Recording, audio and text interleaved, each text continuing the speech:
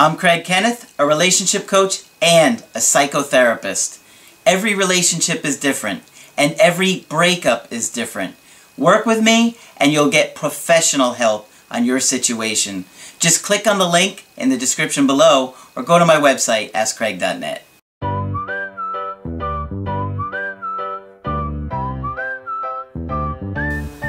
Hi there, I'm Coach Craig Kenneth.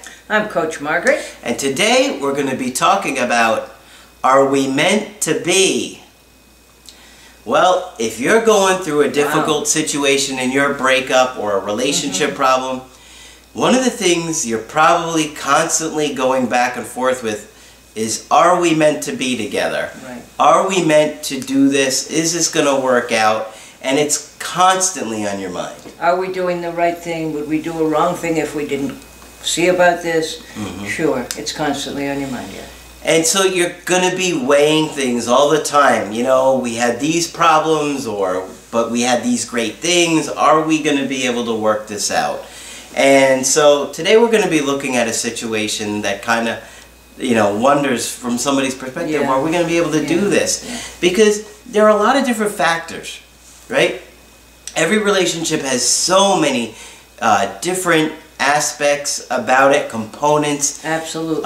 Everybody has their own personal history coming into it. You have your own personal history with relationships, your attachment styles, your whatever traumas you may have experienced, any kind of abuse, your parents' willingness to communicate with you and each other. There's a million different factors when you're looking at, are you going to work things out? And sometimes it's tough to discern because your situation is like looking really grim. Yep. And sometimes, you know, even if your situation looks like there's no hope, it doesn't mean you can't turn it around. No, it doesn't. And we see it again and again. And so you always want to make yourself the priority. You always want to make growing mental health, investing in yourself is the #1 priority. You cannot go wrong with that. No, you can't. Regardless of what happens with this other person, if you invest in yourself, if you work on yourself, and you constantly grow, it's going to benefit either this relationship again, or the next person that you date. But either way, it's going to benefit you and who you date. So, you want to know how to make it more likely to be meant to be? Work on yourself. Work at it, yeah, right. It's not magic, okay? You got to make an effort. You really have to make an effort to grow. You probably have a lot of blind spots, and everybody has their own blind spots, and unless you've been in therapy for a long period of time, you may not have worked through them or even knew what they were, because I would work a lot of my blind spots when I would talk to Margaret, and I would see things like, oh my gosh, I didn't realize people needed space in relationships. Space, you said? What's that? And it was like shocking to me. But once I saw that, it was such a click. It was like a whole new world for you. Yeah, and it really helped shape. And so I'm hoping these videos will give you those blind spots and some clarity for yourself. I'm trying to save you some trouble and time here.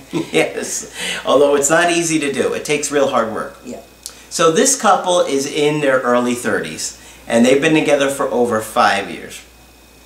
The man that did the email coaching with me was telling us a little bit about her family, and he said that her parents are immigrants and from Central America. They are still together, but she sees them as unhappy. So if she feels like her parents are unhappy together, she's probably gonna feel like, I don't know if I want to do a long-term relationship. Yes, she is. The question's going to come up. She's got several siblings, and she's in the middle of that. And she said that, you know, her siblings are married and they're supportive with her. She has issues with her father because he cheated on mom, which really affected her. So that's a big issue right there. If she thinks men are cheaters or liars or can't stay faithful, she's going to be probably more skeptical to get close to somebody. And there was also one instance, she says, of domestic violence. So there's something there. With dad. Yeah. That's right. Okay. So, according to him, he says the reasons that she broke up with him or that she felt that after all the years of him not providing her with love and affection that she needed, she now feels emotionally disconnected from him. He says, I guess maybe because she started talking to another person and she realized she had a connection with him and not me. Must have been hard for him to hear that. It must have.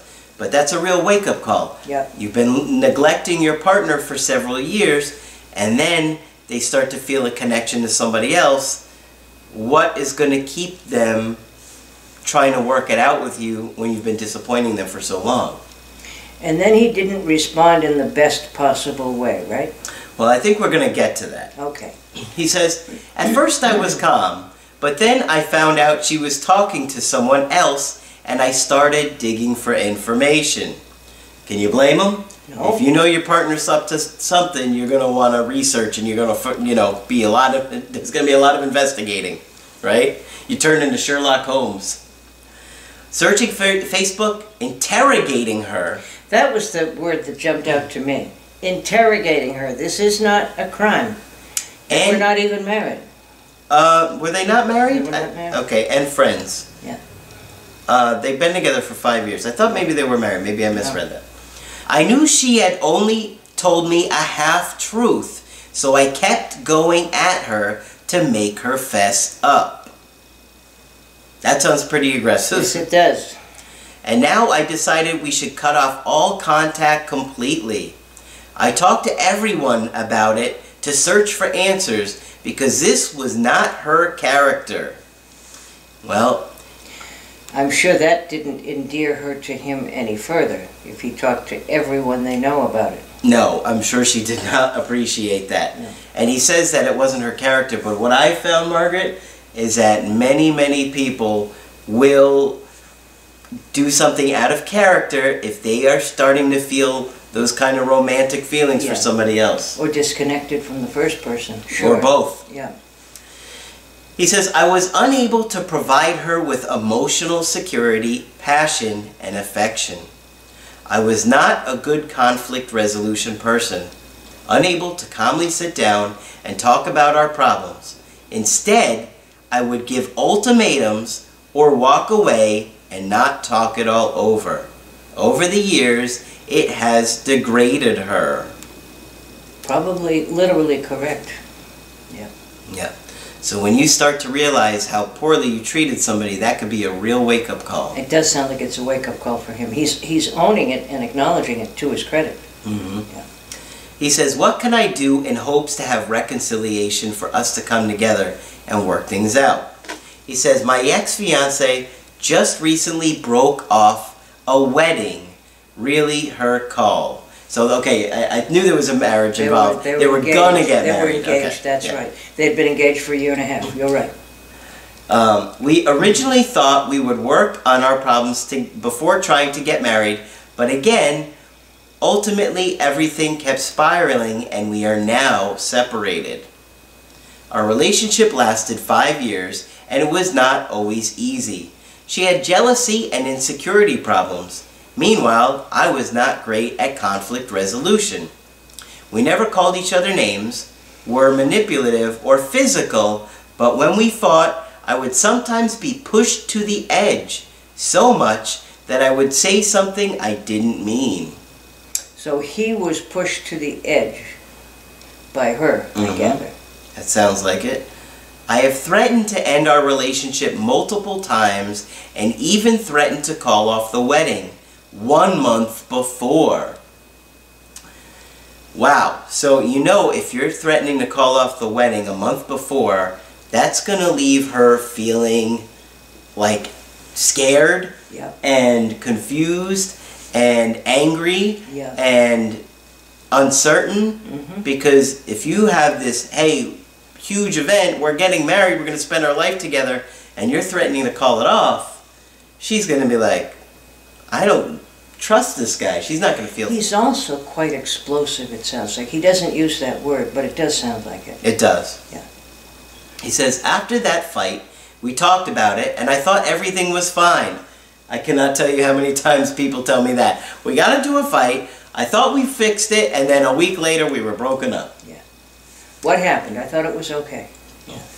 However, she came to me weeks later saying she felt like she was disconnected from me and she no longer knew if this marriage was right for us. Before that, we had gone on another country to visit family and had a great time. She never gave me any signs that her love for me had faltered. She told me that the fight brought all of these underlying emotions in her and that she felt disconnected to me and had no emotional security all these years. Even after telling me what she needed, she felt she always tried for the sake of us and stopped putting her feelings as a priority, but now her love tank has ran dry. Her love tank. And a love tank is a good way of looking I like that. at... Yeah. I like it. I like the love tank. Yeah. Because it's almost like an investment. And they say that you're supposed to have 5 positive interactions for every negative one to have a healthy relationship. If you're -1 positive, the love tank is going to dry up. But it also speaks to the term, you know, people talk about children needing emotional supplies. Like the kid will go to mother when they're little and kind of hold on to her knee for a while, get some emotional supplies, and then go explore again. So I like the whole concept. That's cool. Yeah. Love tank.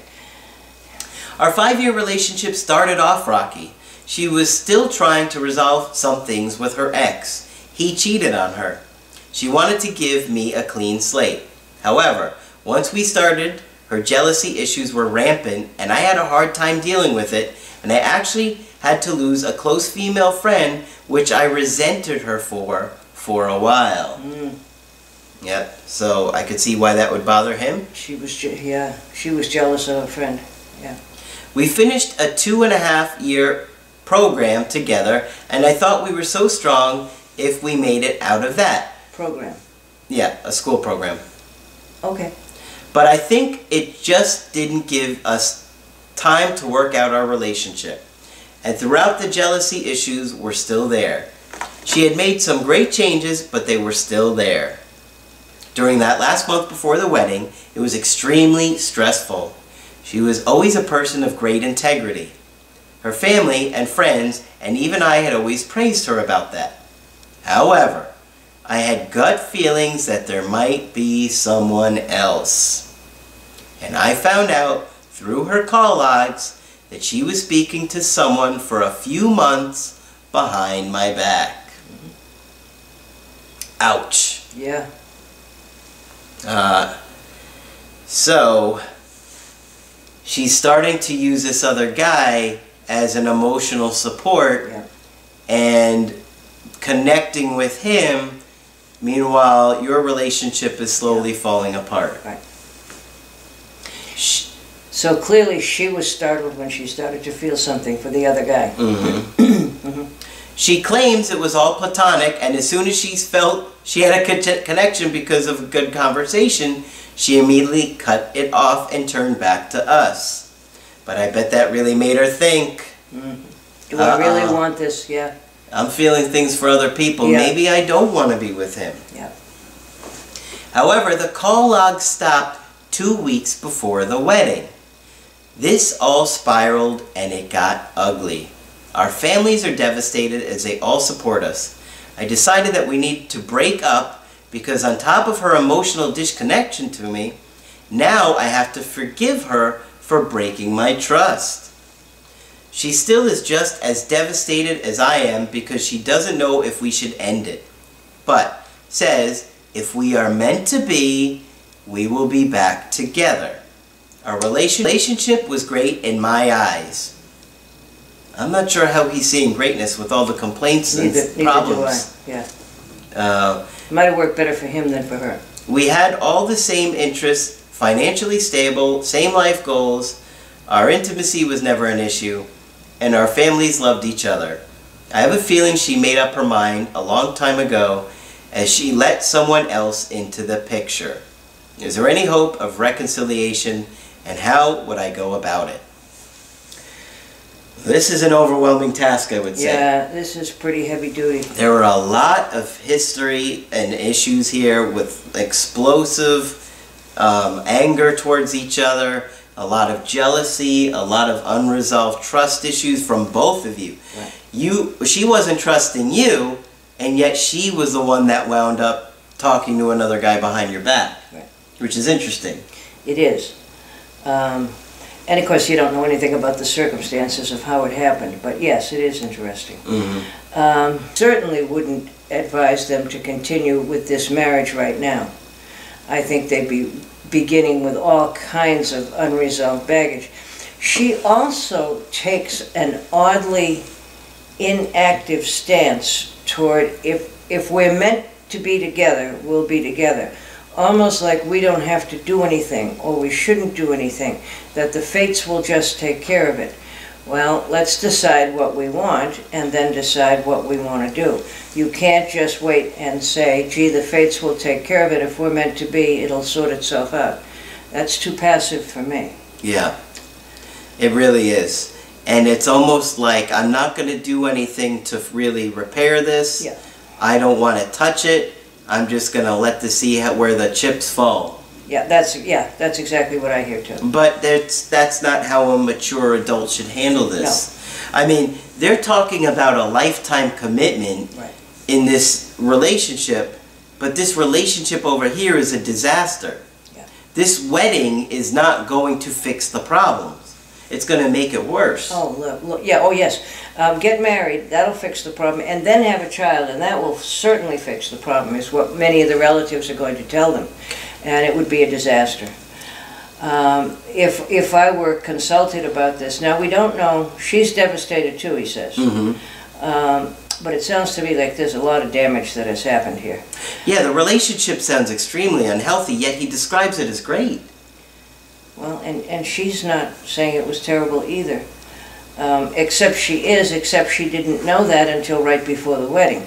But obviously she was keeping a secret for him for months, that she was talking to another guy. Yeah. She knew she was violating the relationship and betraying his trust, and what she was doing was wrong. Yeah. And they have explosive fights. He was interrogating her. That's what his words were. And he admitted that by using the word.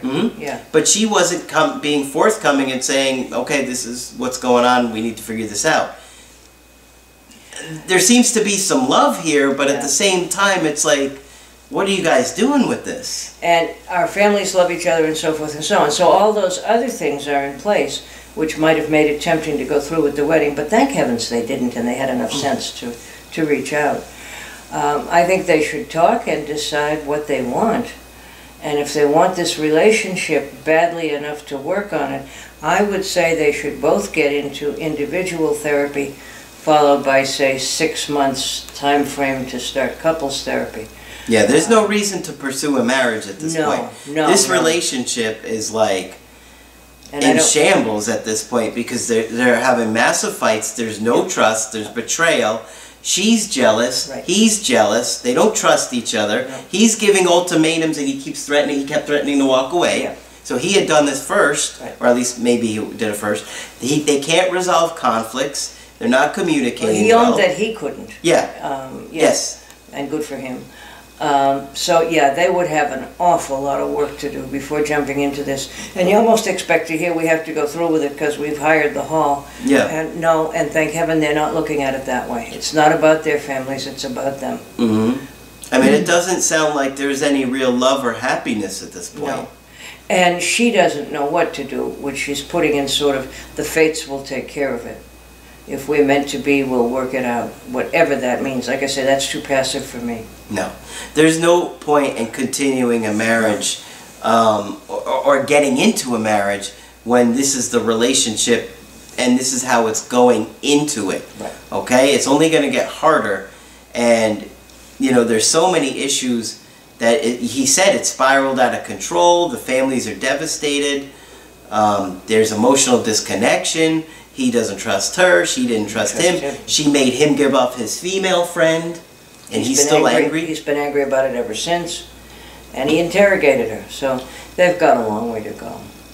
Did it say what their common interest was? They were in a training program together for something. I think it was a career, the same career, but it didn't get into specifics. Didn't tell us what. But I mean, they seem to care about each other. Yes, they do. But if this is going to get worked out, this is going to take two adults really looking at the issues here. I mean, he said there were a lot of good things, but it's interesting because he says the relationship was great in his eyes, but then he listed all these other things that sounded pretty explosive. Yeah. So it can get, it seems like it's a lot more complicated. The families loved each other, so that's a positive. It sounds like both the families really cared about each other, so that's, of course, something positive, that you would get support from the families. But, at this point, she is talking to somebody else and not sure what she wants to do with it. And you're never quite sure what talking to means. I have heard talking to used as anything from really literally chatting to really being together. Mm-hmm. Yeah. I'm talking to somebody. I remember finally saying to her, "You're doing a lot more than talking." Yeah. Yeah. So we don't know what end is there. I think, both of you are going to have to sit down together and say, okay, can we work through this? Can we work on this? Do you want to work on this? Right. Yes. But, this, are we meant to be? Yeah, that struck me right away. Are we meant to be? In other words, do we get a vote in this? Yes, we do. Yeah. Yeah. Yes, we do. You're meant to be if you sit down together and act like adults and say, hey, let's work through this. And decide to work on it. But I'm so glad that they didn't go through with this, because the hall had already been hired and the invitations went out. I hope that didn't happen. But at least they're not going to get into something that they'll regret for the next 35 years. Mm-hmm. I'm so glad they reached out first. This can be reconciled. I think so. But it's going to be an effort. Yeah. This isn't going to magically fix itself. She's got trust issues. Now you've got trust issues. The communication between you guys needs to get worked on. You both need to sit down and say, this is what I need from you. Can you do this? Right. This is, and both look at it and say, can we work through this? This is not. It sounds like he had no idea what she really needed from him. She may not have been able to tell him. Or he may have gotten explosive when she tried. So, I mean, there are many things they could work on here, and I appreciate his honesty. Mm-hmm. But, yeah, and thank God they didn't march into a mistake. Yeah. Yeah. Because then, if you get married, you're going to be sitting there thinking, I should have never done this. You're going to be angry. You're going to be resentful that you went through it. When at least now you have more freedom to feel like, okay, what can we do to fix this? And do you want to? Right? Yes, and it almost seems like she didn't feel she had a choice, which is really what her verbiage says. If it's meant to be, then I won't have any choice. I don't have to go along with this. Mm-hmm. No, make a decision. Yeah. You're both free to make a decision. It sounds like almost like there's some immaturity behind that, and more of a, I don't want to really deal with it. Yeah, and also some old world mentality, I think, somewhere when you look at it. Yeah. Tough situation. Yes, if you're meant to be, it means because you've worked through some things. Right. It's not gonna. All these issues aren't gonna work through themselves. What is it? 80% inspiration? No, perspiration and 20% inspiration. Okay. However that goes, you know what I mean. It's effort. It is effort, and it sounds like there's some love there, but you got to work through it. Yeah.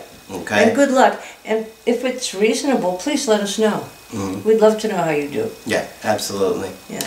So, if you want to get our help personally, just go to my website, askcraig.net. Sign up for the coaching option that works best for you. I do email coaching. I do Skype coaching. You got to get with me right away. I do offer emergency Skype coaching. Margaret is also available. Yes, please feel free to sign up with me. Just click on Margaret on the top of the website to sign up with a Skype coaching with her. Make sure you add me on Twitter. Just search Ask Craig Kenneth. I post different things on there that you can't see necessarily on the YouTube videos. It's different things. I'm going to try and post pictures, maybe pictures of Margaret getting into trouble somewhere. Oh yes, I do that all the time. Maybe one of her mug shots. You never know. But he always bails me out, thank God. Well, I got to have you here for the videos. Yeah, right. Except July. That's when I'm homicidal. That's the anniversary of the time I shot up the motorcycle camp. So people are like, what? What? You may have missed the video where we joked about that. Yes. It's a callback to another video. Right. But that's it for this video. I'm Coach Craig Kenneth. I'm Coach Margaret. And we will talk with you soon.